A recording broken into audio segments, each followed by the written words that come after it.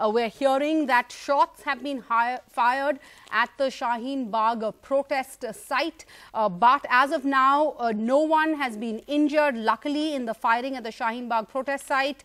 We do know the information is sparse that's coming in right now, but we know that shots were fired in the air by an armed man. From what I can understand, it's one person who is armed and has fired shots in the air. Nobody injured so far. This, of course, coming just days after a man reported to be a minor whipped out a gun and fired at protesters who were students and civilians at the Jamia Millia Institute, injuring one student. So again, we're hearing news now of an armed person who has shot in the air at the Shaheen Bagh protest site. Nobody injured is what we're hearing so far. We're going to try and get you more information on this. We have our reporters on the ground there. This comes even as this would now be the second case of firing at the heart of these anti-CAA protests in the capital. It comes on the heels of senior leaders in this government making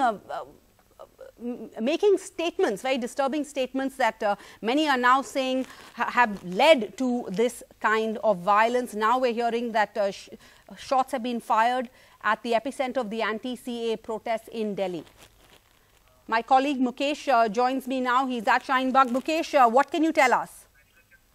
देखिए, कुछ देर पहले की घटना है जब एक कपिल गुर्जर नाम का लड़का है जो कि एक पिस्टल लेकर पहुंचा और शाहीन बाग में जहां पर प्रोटेस्ट हो रहा है वहीं पर जो पुलिस बैरिकेड लगे हैं, पुलिस बैरिकेड के पास इसने पिस्टल निकाली और हवा में एक राउंड फायरिंग की।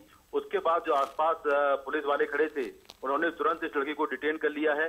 इस लड़के ने कुछ नारे लगाए हैं, नारे लगाते हुए फायरिंग कर रहा था, तो पुलिस ने अभी इसको डिटेन कर लिया है। अभी इससे पूछताछ जारी है कि आखिर ये किस उद्देश्य से वहां पर आया था, इसका क्या मोटिव था वहां पर आने का और ये पिस्टल इसकी लाइसेंसी है या नहीं है।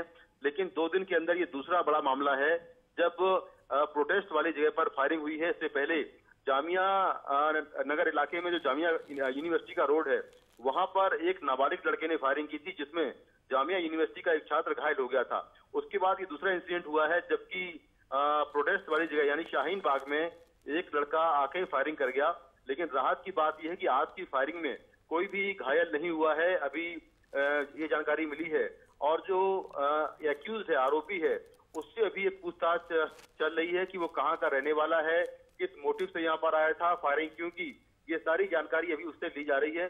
लेकिन निश्चित तौर पर एक गलत ट्रेंड चल गया है, एक लगातार इस तरह से लोग आ रहे हैं और फायरिंग कर रहे हैं। दूसरा इंसिडेंट ये हो गया है, तो पुलिस को कुछ ना कुछ इस तरह के कदम उठाने होंगे जिससे कि प्रोटेस्ट के आसपास इस तरह के लोग वेपन लेकर ना आ पाए, क्योंकि वहां पर जहां पर प्रोटेस्ट हो रहा है वो एक खुला इलाका है, कोई पुलिस की चेकिंग वहां पर नहीं होती है, कोई भी वेपन लेकर वहां पहुंच जा रहा है और फायरिंग कर दे रहा है। तो अभी इस मामले में पुलिस अपनी तरफ से कार्रवाई कर रही है। जो आरोपी है उससे पूछताछ की जा रही है कि वो कहाँ का रहने वाला है, उसका क्या बैकग्राउंड है। लेकिन काफी ज्यादा अफरा तफरी का माहौल उसमें मच गया था जब ये फायरिंग हुई। आसपास जो लोग थे वो वहां पर काफी अफरा तफरी हो गई थी।